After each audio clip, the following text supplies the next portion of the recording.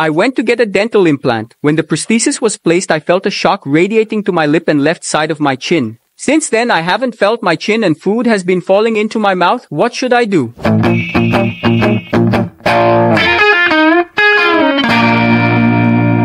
Guys, Maria's dilemma is the same as that of many patients who undergo a dental implant and suffer an injury to the inferior alveolar nerve. This nerve runs inside the jaw, and when the implant is placed, it can reach its canal and cut this nerve.